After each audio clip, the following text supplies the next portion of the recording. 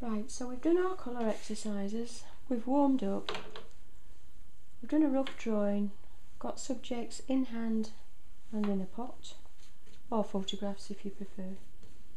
I use a mixture of all. And I put a little bit of masking on in the centres, and I like to use the grey masking fluid simply so as I can see where it is. And I'm using a flat. So all I'm doing at the moment is sorting out what's white-ish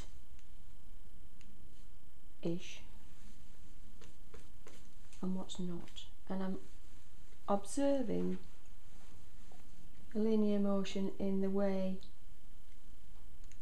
that the flower is growing. Just being careful across these bottoms,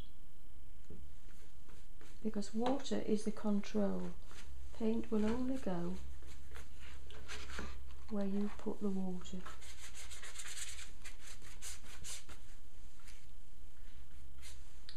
So let's change brush. This is quite a big sable which holds a lot of water. And I want a feeling of sunlight coming down. So this is going to be top lit.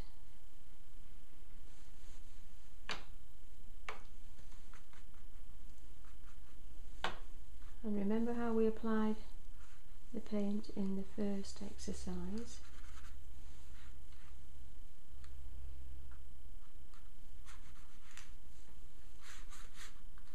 Into wet paper.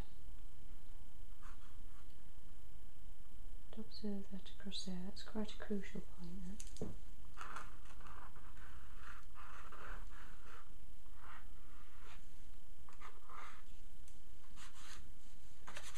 Straight off the paper at the edges, we're not sure what's happening there yet. This has somewhere to go. Okay. I know this is going to be cooler, but I want some of that yellow. This is a reelin which is very transparent and cool. And I'm wetting down and applying the paint down, so if I miss any bits, they're going in the right direction, it's not going to fight me. So let's just start to think about some greens under here. A little bit wet, find a dry bit.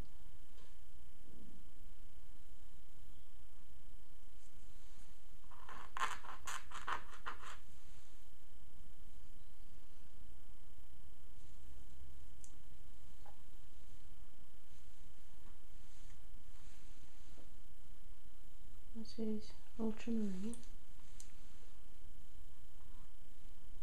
So all we're doing is a sort of organised version of what we did before. Have a look, have a think, watch that puddle. So we're sorting out the composition at this stage. Pick up a bit of Viridian. No other reason than that I like Viridian at the moment.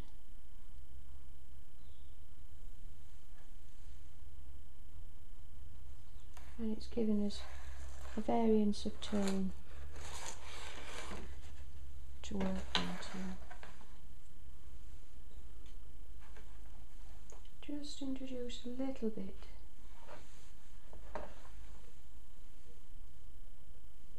permanent rose, sorry, opera rose, just to grey this. Another petal coming there, look.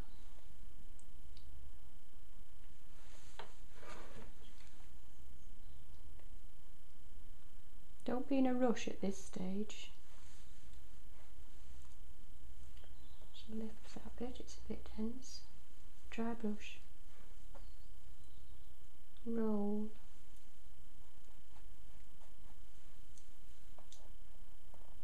We want that soft diffuse light up there.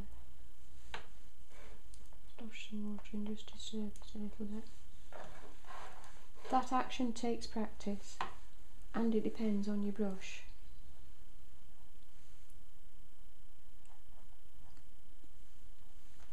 Sort out these shapes.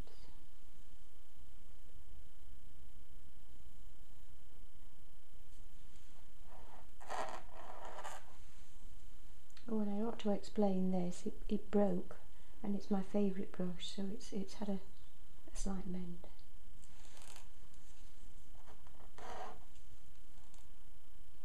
But it's still okay. This is a bit of cobalt violet.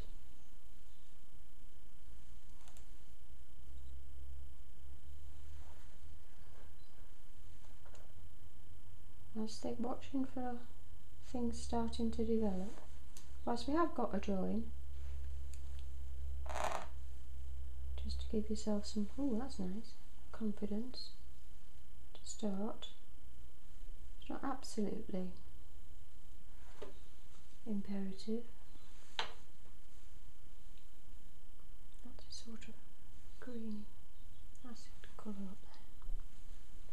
So this is Viridian, dropping it into the Aureolin, just stiffen the mix a bit, so I've got a bit more control.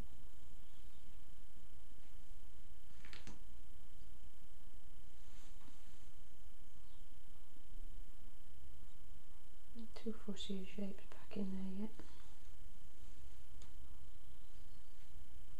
Starting to granulate. So we're a bit more in control now. Grey that down a bit.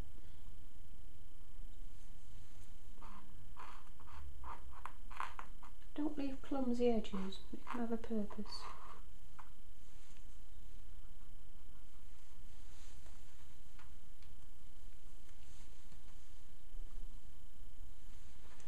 Have a think. Right, so whilst that's still moving, this is what you shouldn't do, which is introducing more liquid.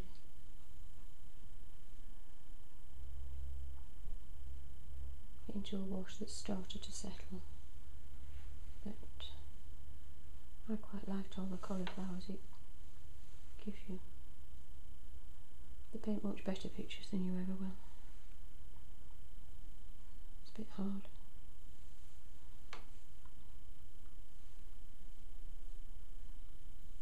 So each area is a wash.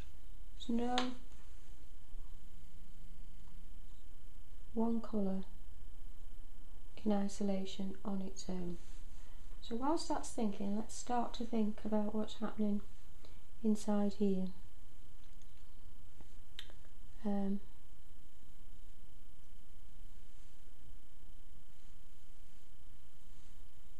find some, pick up some of this colour that we lost and found edge.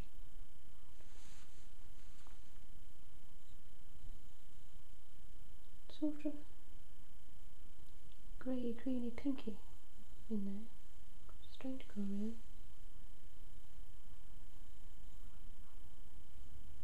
Remember, we've got a little bit of masking on there. Clean water. Remember, the more colour you put on, the less white it gets. This is only the first wash though, so we can go back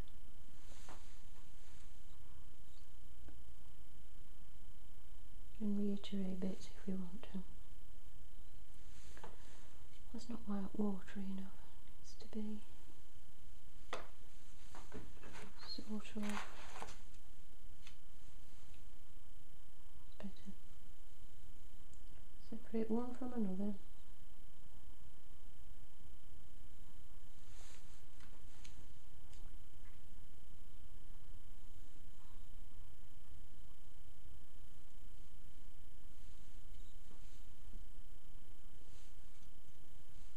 Bit of the cooler.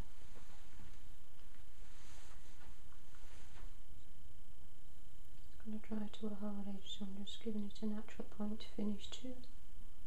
Bit of quinacridone gold in the middle, but just centre the eye a bit. You can do some splattering in there and detail stuff. Didn't show you then.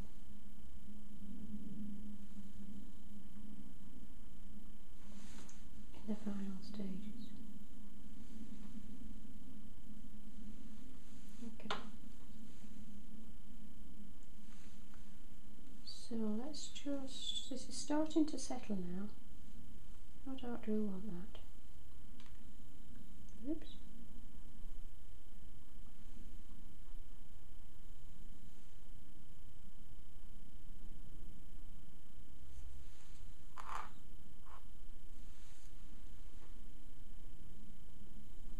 Which is the stage I like it. A bit of indigo introducing now. Might be a bit strong at this stage, but let's have a go. Possibly. Got some over there, let's have some over here. Touching there. Definitely some around there.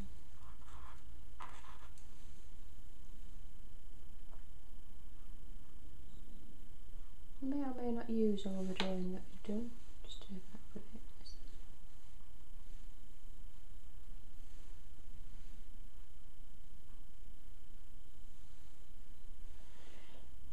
Like that. Right, moving on to this one.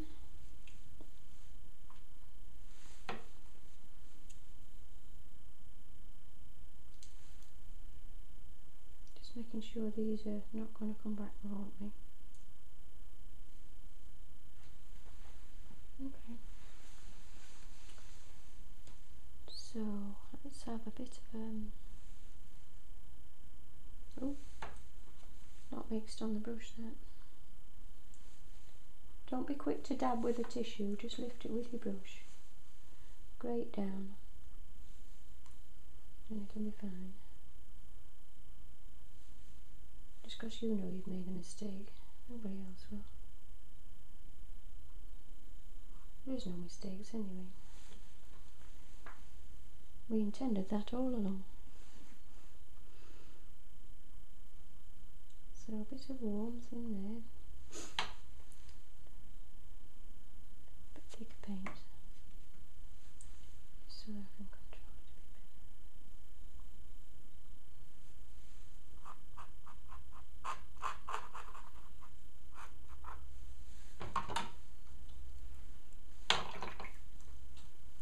This is your control, the old piece of towel or whatever.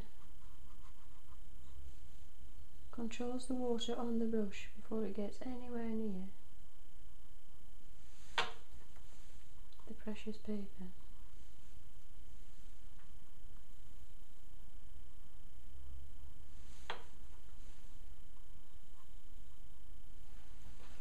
Okay, starting to go in a little bit.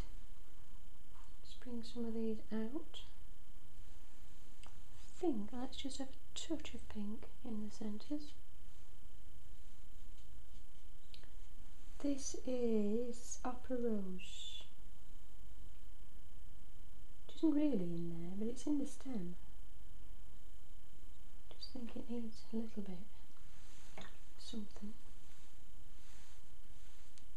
Too much colour back there.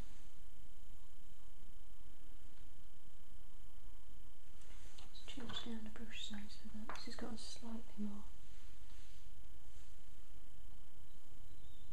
pointy point on it. Very technical term, that pointy point. Marl stick, so I don't have to get really close down to it, which would lose the spontaneity.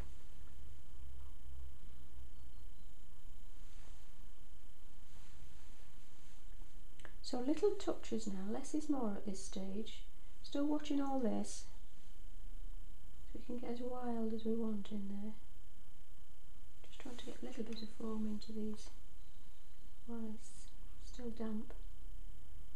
Otherwise we'll be mixing on dry paper, which will give us those lovely accidents, which makes far better than we ever thought.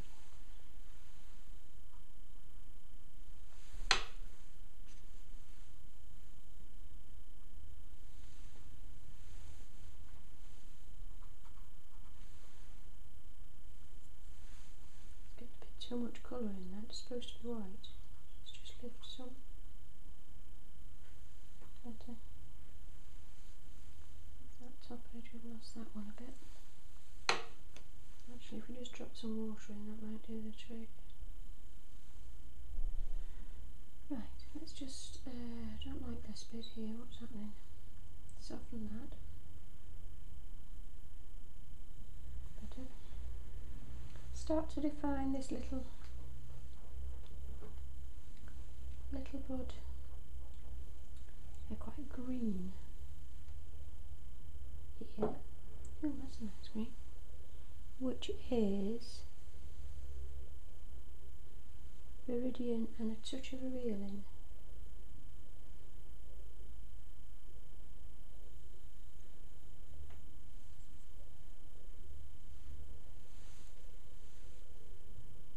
Doesn't really matter what's that, we're not doing a botanical study of it. It's just the shapes I'm interested in, like that. Shapes I'm interested in. Tip of the brush.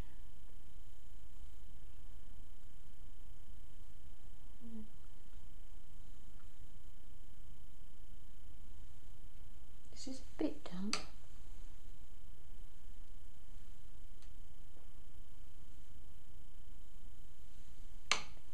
Can come back and tighten up any of these if we get some nice things happening later on. But it's not really the picture.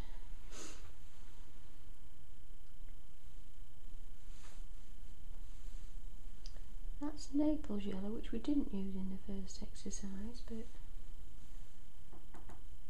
it's quite opaque. So it hasn't got, and it's quite viscous, so it's fairly well behaved, it's touch where you put it. Okay, there's nice things happening here. Let's start to think about these big shapes here. Do we want any big shapes there? That's something, I think. So this is Viridian.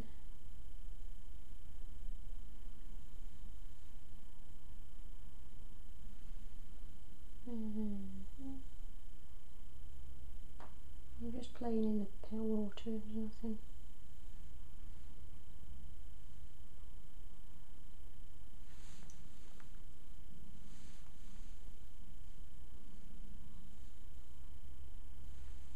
Got some nice, I don't know if you can see it on the camera, some nice striations on there, which are quite characterful.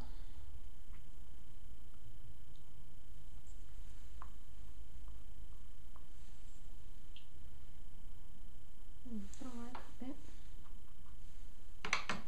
So let's put something on the top to move it.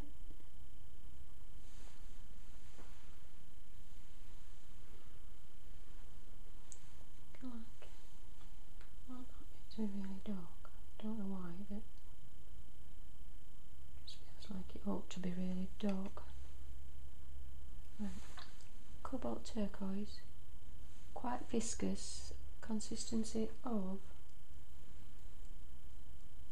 single cream, which means it's got better 2/3 pigment to water, same combination of Areolin. I think that wants to be quite dark too. So nice things happening now. This is indigo and Viridian.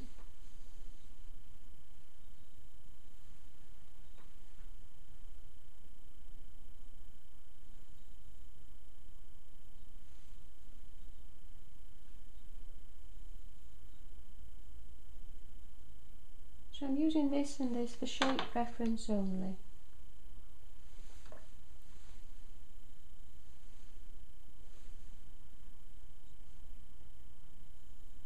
It's painting itself really.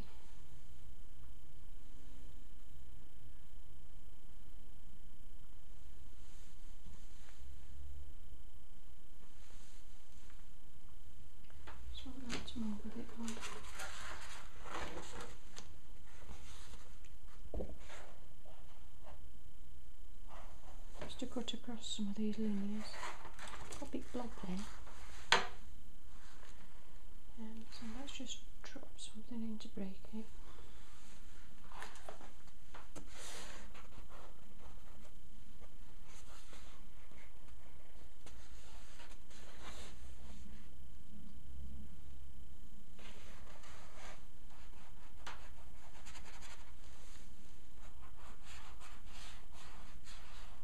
Watching the edges, because if it takes out a masterpiece, and I'm really pleased with it. I'm going to kick myself if I've left a big gaping hole in one corner. So if it was a square composition, I'm sort of in my mind working to a square.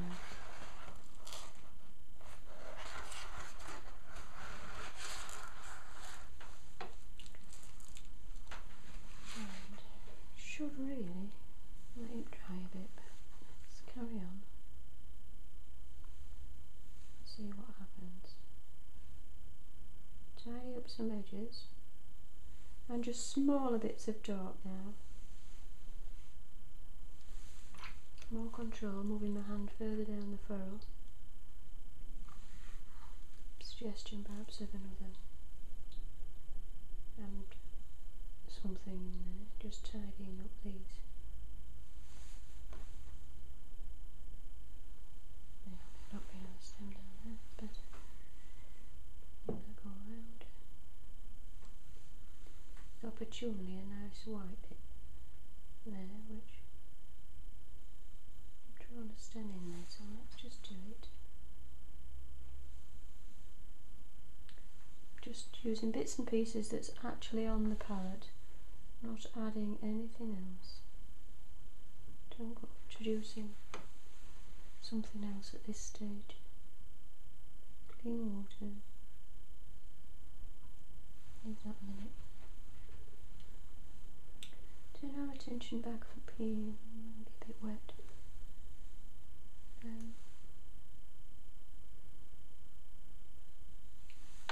We lost the whiteness somehow up there, so just paint behind it and then we'll bring it back again. Remember, each area has to be a wash, so we'll drop something else in. Keep it exciting. This is damp paint now. It's a bit too damp in there. Move somewhere else. Turn it down here.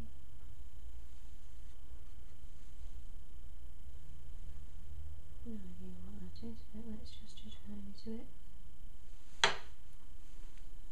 Makes more sense. Bit of negative in here, might be too wet. Don't want to lose the feeling of light on the top, so be a bit careful up here. It's a reeling.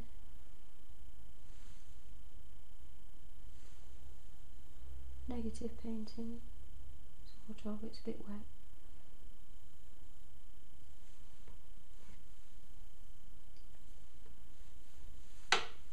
Just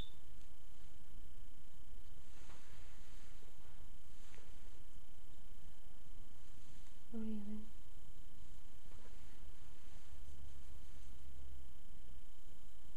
Getting a woodland feel. Right, start to draw into it now with that one. So we're picture making now. Doesn't matter what's going on here or what's going on here. What's happened is what's going on here. That's what matters. Like this, nice cauliflowers going on. Start to join up and make them make sense. I'll cut through some. It's got a bit heavy.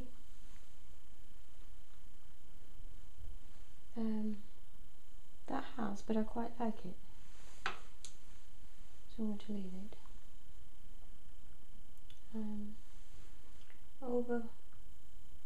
Glaze over this area. It's a bit damp. Just some reeling. Start to get a feeling of sunlight.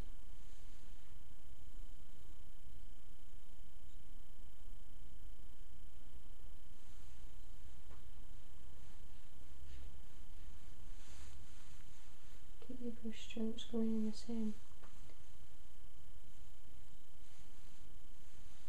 direction.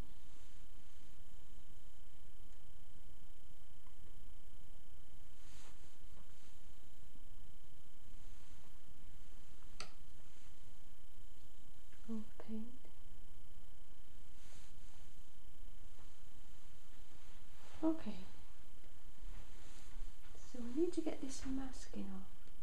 It's a bit wet at the moment. So, just like that. Brush.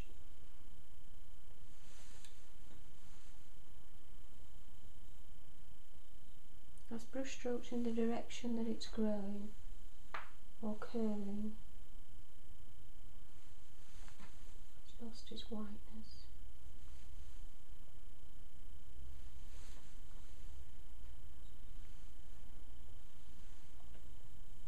Okay, so I need to let that dry now, and then we can go on to the exciting bit, which is bringing it all together and getting the masking fluid off. Just put a little bit more green in there. It's always that I'll just brush stroke that ruins it off. Shouldn't fiddle. Practice what you preach, Sheila.